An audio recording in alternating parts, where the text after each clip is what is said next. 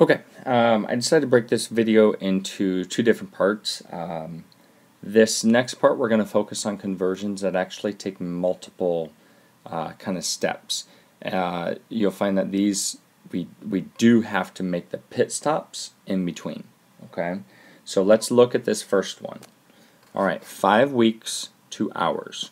So the very first step is to always draw out your roadmap. What are you starting with? We're starting with weeks. And what are we going to? We're going to hours. Okay. So the first question is, do we need to make any pit stops? Well, we ask ourselves, do you know the relationship between weeks and hours? Okay. Do you know how many hours are in a week? And the answer to that is probably no. So you have to be thinking to yourself, okay, I'm starting with weeks. What could I go to next to get to hours eventually? Okay. Well, weeks we could go to, think about that, we could go to days. Okay. We know that there's 7 days in a week, right? Then the next question is, do we need to make any more pit stops? Okay. Do we need to stop anywhere in between days and hours? And to answer that, we ask, do you know the relationship between hours and days? And you should say yes. Okay, there are 24 hours in a day. So we're going to write these conversions out. So 1 week is equal to 7 days. Okay, and you notice I'm following the order here.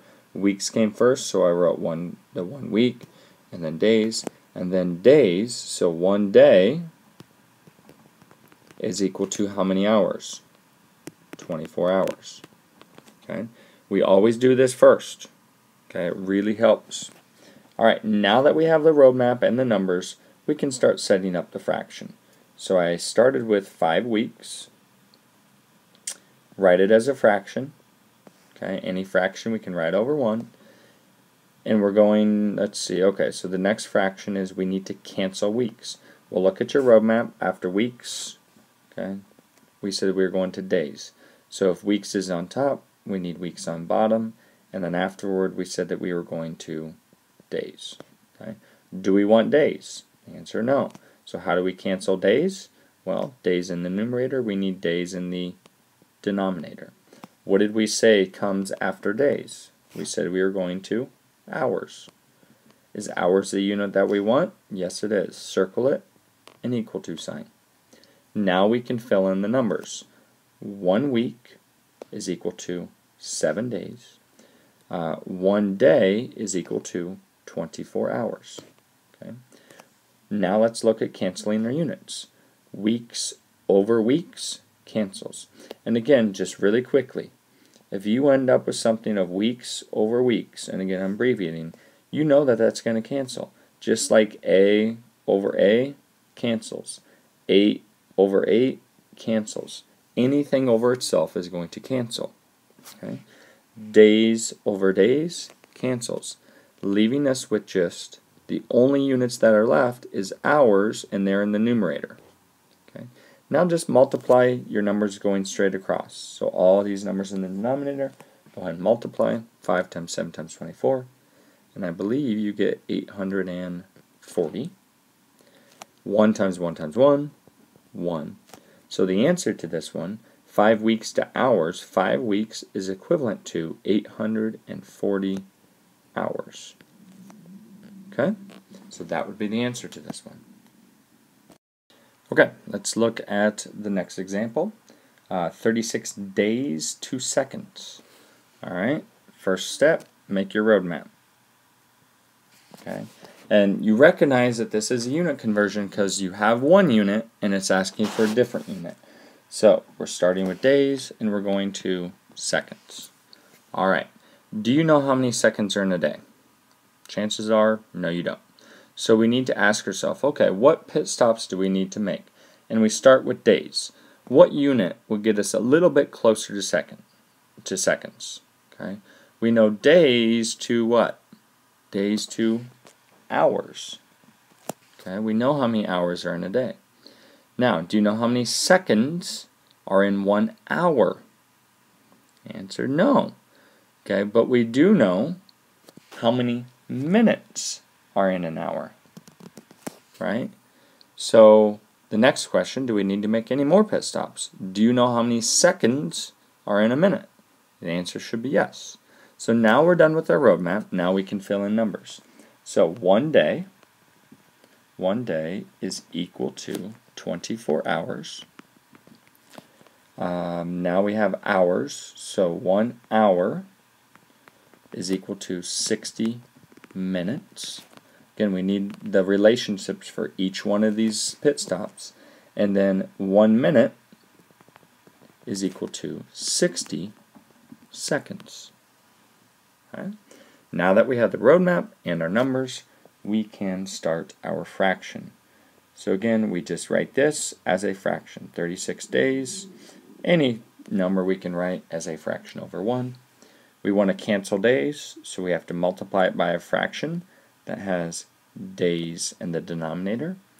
Look at your roadmap. After days, we said that we were going to hours. So that's how we know what to write next. Again, that's a common question, is how do I know what to write next? Look at your roadmap up above. That's why we do it. Okay. Now, do we want hours? The answer no. So we need to multiply it by another fraction. Hours on top, we need to put hours on bottom to cancel it. What did we say comes after hours? We said we were converting to minutes next, so that's why minutes goes in the numerator. Do we want minutes? The answer, no. So we need to multiply it by another fraction. How do we cancel minutes in the numerator? We need to have minutes in the denominator. What did we say comes after minutes? We said we were going to seconds. So seconds comes next in the fraction. Does our answer want seconds? The answer, yes. Circle it and write equals because you're done with the fractions. Okay. Now, take a second to fill in the numbers. Okay, so hit pause, fill in the numbers. Once you have them filled in, then you can unpause it. Okay, you should have the numbers filled in. So we had 1 day is equivalent to 24 hours. 1 hour is equivalent to 60 minutes. 1 minute is equivalent to 60 seconds. Okay. Now let's look at canceling our units to make sure that we set it up correctly. We have days over days, so those cancel. We have hours over hours, so those cancel. We have minutes over minutes, so those cancel. Okay. Really quickly, and you don't need to write this down. If you had something like this, 36 days over 1, and then you had 1 day, 24 hours. Again, you don't need to write this down. Find the mistake. What's wrong with this? Because I oftentimes see students do this, and they're like, oh, days cancels with days. Okay. Do those actually cancel out? The answer is no. Okay, because it's not days over days. It's not like D over D and those cancel. It's D times D. That doesn't cancel out. Okay, so don't just go canceling units. Make sure that they actually cancel because you have 1 in the numerator and 1 in the denominator. All right, now we can finish this. So just multiply all of these numbers in the numerator. Okay, and then you have seconds. And then multiply all the numbers in the denominator, which is they're all just 1, so that's easy. So your answer for this is 3,110,400. Okay, put commas in. Do that. Some of you are still struggling where to put commas. Okay, you do it after the first 3, next 3.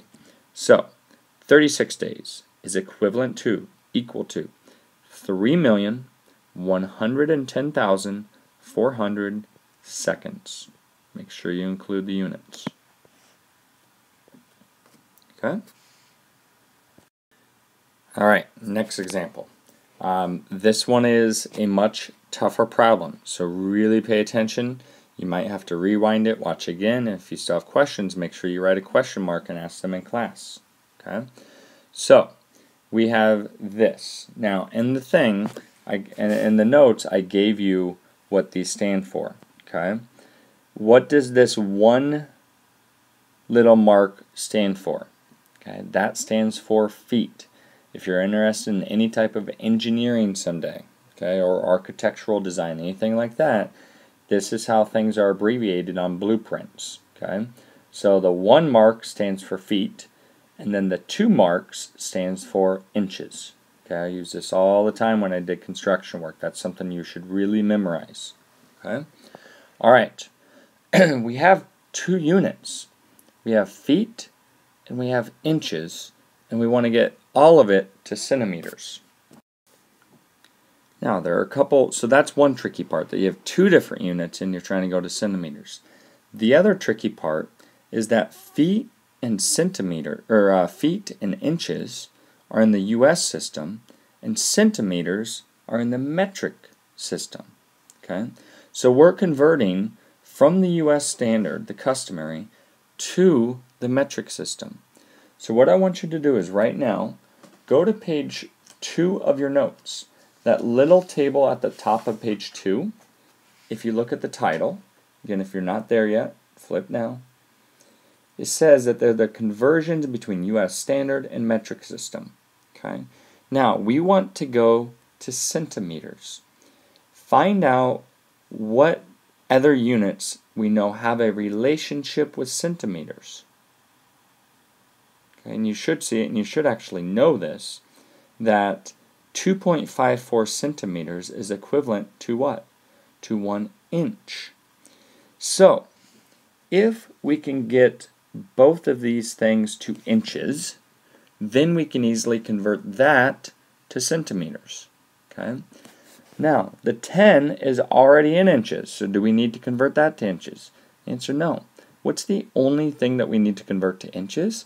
The 5 feet. Okay? So, we're going to do a quick roadmap. We're starting with feet, and what are we going to? Okay, you may be thinking, oh, we're going to centimeters. Not yet. All we're trying to do is get this 5 feet to inches. Okay? Once we know the inches, then we can convert that to centimeters. Okay?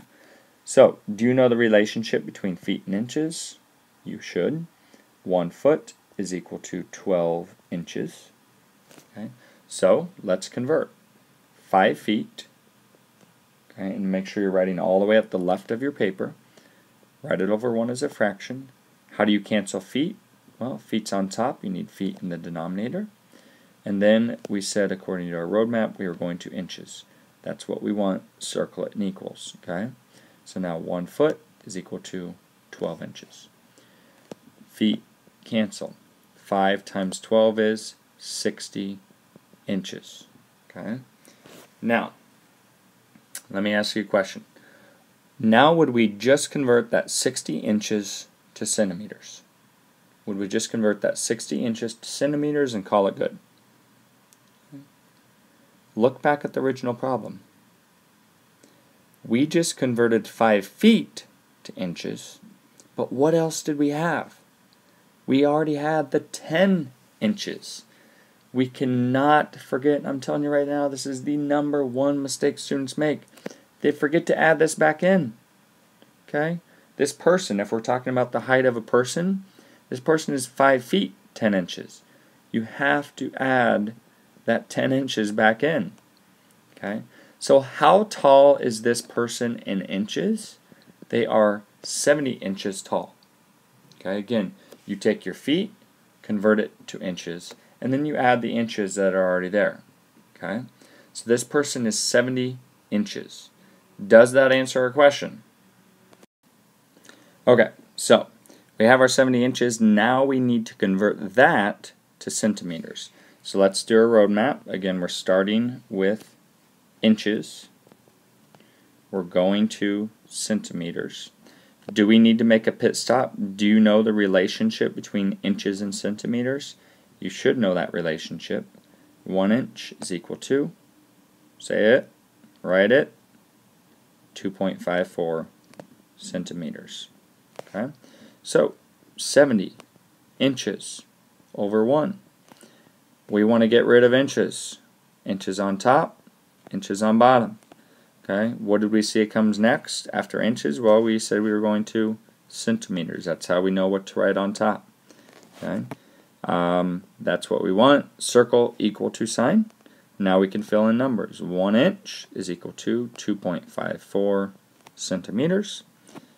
Inches over inches cancels. 70 times 2.54, I believe, gives you 177.8 centimeters. Don't forget the units. Okay? Alright, before you get to class, want you to do, there is an example 4 problem, there's an example 5 problem. Okay, and then right below that there's a you try, number 5 and number 6. So again, and I'll write this out for you. Okay, so before you come to class, you need to do example 4, example 5, the you try, you need to do numbers 5 and 6. Again, before you come to class. Okay? Alright, and again, this is a tough objective. If you're struggling, if you're stuck, you need to make sure that you go back, rewind it, and rewatch the examples again.